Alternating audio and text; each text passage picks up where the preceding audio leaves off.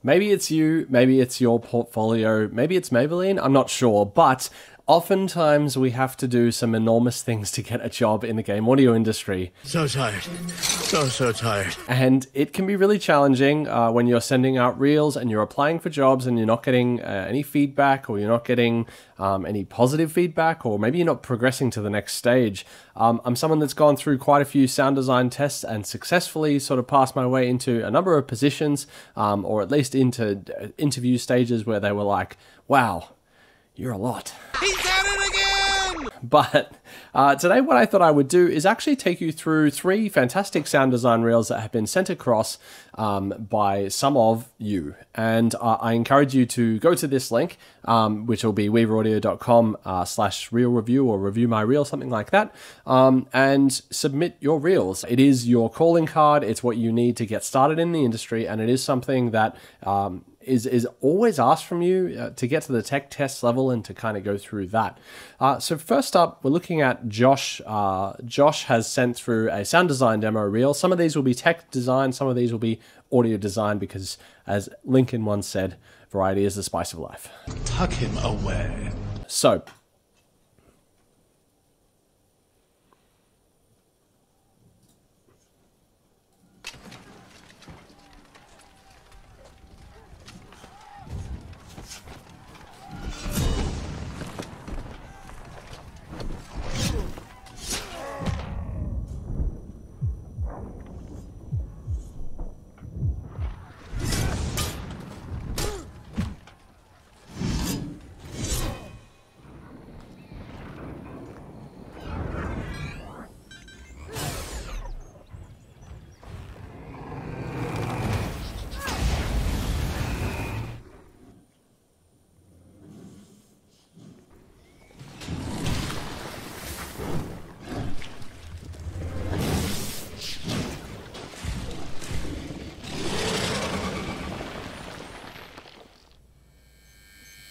okay, great work, Josh. I can see you've done a couple of really interesting things here. Now, starting off with your selection. Now, I'm a fan of a couple of these clips, though I do think that you could probably throw a little curveball in here with something that's maybe a little less action oriented. You have the Gears of War thing, RIP Coalition. You have the Horizon Zero Dawn stuff, and you have this Assassin's Creed stuff. I do feel the Assassin's Creed and the Horizon stuff maybe touches a little bit of the same ground. Looking at a reel like this, I would probably expect to see maybe a little bit more versatility in some of the sound design, given that you do hit I like the length. A 1 minute reel is fantastic. 1 to 2 minutes tops, and you're right on the bottom end of that. Something about this maybe makes me want to say hit exactly a minute, just for the sake of it looking like it's really been curated. So if you can find 2 seconds somewhere, I would say to do that too. The Foley design's really interesting if you really wanted to go above and beyond, and specifically if you're looking for some levels of jobs where you're really trying to show your personality. You can do things like overlay some of you recording some of this stuff. So overlay some versions of you, recording some of these movements, just a quick footage that you can kind of sync to it. It does show a lot of ingenuity, and it shows a lot of sound design in a world where we have a lot of kind of library stuff happening here. Little things like this Peggy provisional poster, not sure. And I also am not totally a fan of starting with a cinematic. This is a personal choice, but I think cinematics are kind of a little overused in game design reels. You moving on to some gameplay footage is really good, and I think this Horizon stuff is really strong, though I would probably look to add a little bit more detail to the UI movements here. This is the only instance of you doing UI, and I do feel like it's quite low in the mix, and it's a little undersold on some of the movements. So I'd look to have a second pass of this UI, and maybe even bleed in some ambience here for the Horizon stuff. I do think this is probably a stronger opening in a way than the Assassin's Creed stuff. I think.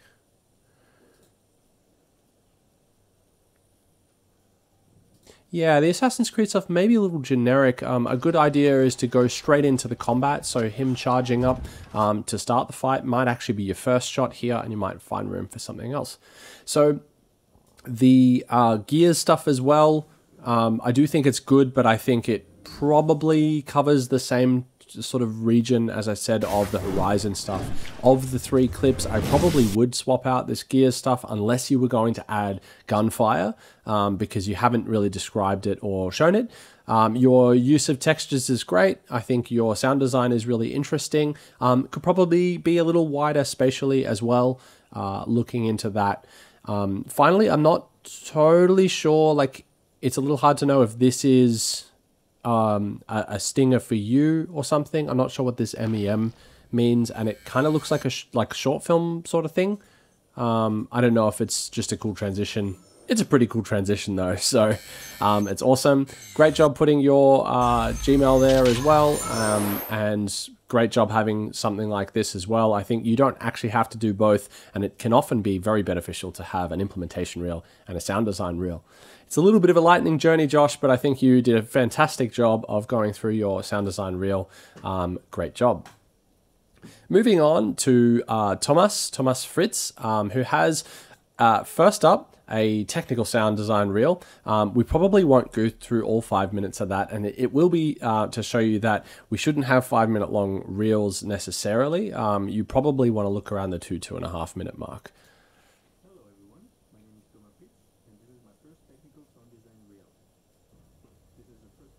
Hello everyone, my name is Thomas Fritz. Watch the mouse at the top. Technical sound design reel. It's a good idea to get rid of some of that too. Game set in a medieval dungeon. I thought it would be a the sound design here is really interesting. Let's press a key and start the tour.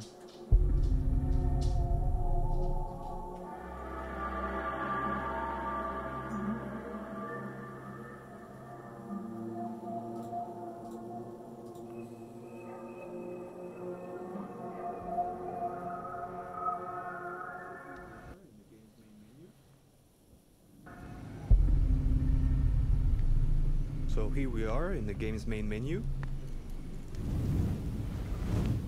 The whoosh sound was created using Reformer by Krotos Audio. This is great. While we are in the menu, on-screen graphics and showing that you know how to use Wise, really fantastic. Very helpful in a technical sound design review. I'd probably also show the Krotos patch for, I think it was Weaponizer or Dehumanizer, whichever one you mentioned. I'd probably show that too. And I'd probably actually start in this shot here. I don't think you need the 20-odd 30 seconds of this text. It's a little bit slow, you know, almost 30 seconds in, and we haven't really heard very much sound design. So I'd probably look to hit a little bit harder to start with. If you think the fire is cool enough to do that, great. And if you talking over the top of your sound design footage is a very powerful choice. Some people love it, some people don't.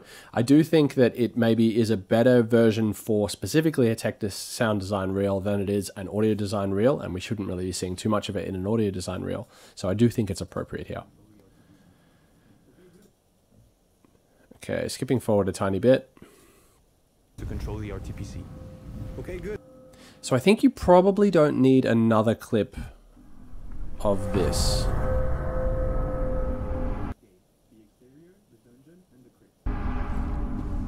There are 3 distinct acoustic identities in this game: the exterior, the dungeon, and the crypt, which we'll see later.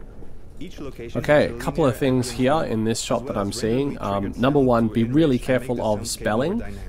Even though this is just in a Wise session, it shows it shows you in a more negative light than I think the work that you're actually putting here is. The other thing is you could maybe do a supercut of a bunch of these shots instead of necessarily digging in and doing a long talk through. One of the Aaron McLaren, who's the audio director of Unreal Engine, once told me when I asked, "Hey man, what's with you know, why can't we have soft footsteps and soft ambiences in these Unreal Engine demos? Why does it have to be lasers and explosions when Unreal Engine 5 came out?" And he responded with, you know, ambiences don't put bums on seats. And, you know, over time, I think I've started to understand that he was right there. As much as I love ambiences, and literally I built a web app for ambiences and built ambiences in like 10 games now. be really careful that what you're showing has a really, really fantastic thing here. Though this is a sequence container, though it's a random container and it's got some stuff going on, I don't think it probably doesn't show enough cool stuff for it to get the whole 2 minutes so far.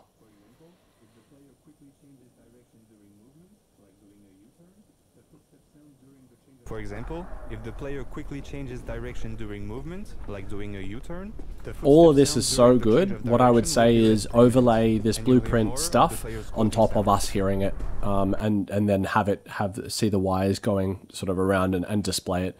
Let the sound design do the talking for you.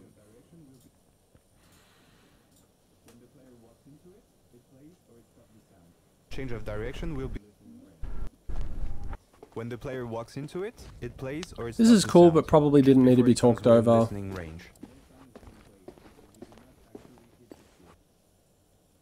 If I spawn into yeah, I'd probably just shorten that one up a little bit. Because we did not actually hit you sort of demonstrated RTPCs already, so I'd skip that as well. The timeline managing this certainly be. We play the big impact. Again, overlay. Fantastic. There you go. As I say it, overlay is great. Blueprint overlay is probably good as well. Do that. Looks like we found. Yeah, so be careful of saying that concludes my presentation. It does make it sound like you maybe made this for like a student project or something like that, which again is like actually totally fine to do. But the takeaways here, Tomas, is your audio tech chops are fantastic, and you would actually be a really well-received asset at a lot of companies, and I think you're in the right place. I would say maybe add a little bit of variety, having a separate game that might be able to take up half of this, where you demonstrate the same principles that you've done, but in a different light, in a different sort of context, a different style, different engine, different middleware, or the same engine, same middleware, but just some different colors. There's nothing wrong with the assets you've done, and the tech audio work is great, and I think it's going to be really, really awesome. Okay, finally, we have Martin here from Liquid Audio, and we have another sound design reel.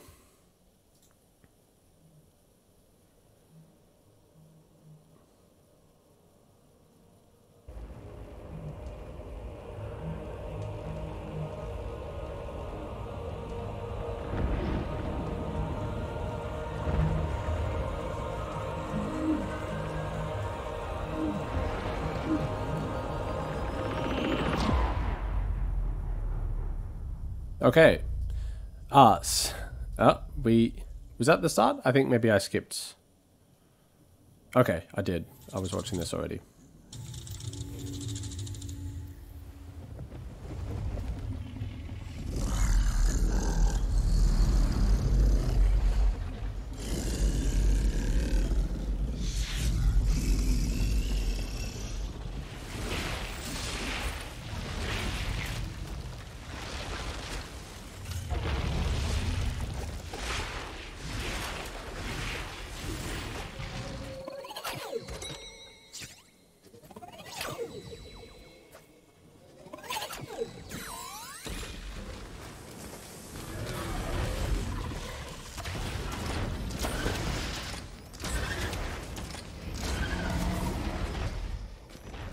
Right, and then that's where we come up to.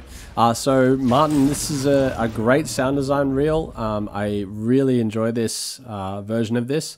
Now, a couple of things that I'm noticing. Number one, hosting a reel on your website can be kind of iffy.